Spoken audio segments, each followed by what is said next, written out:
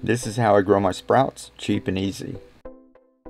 I don't like buying a bunch of high-priced sprouting jars, so instead of letting my ramen trays go to the landfill, I just use those.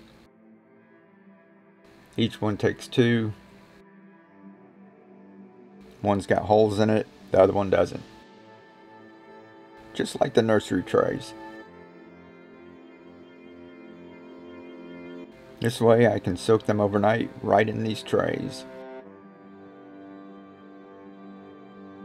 The next morning, I just lift them up and let them drain. Get rid of the water they were soaking in.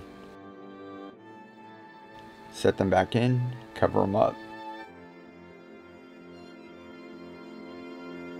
Sometimes to add a little weight, I just flip the lid over and add some water.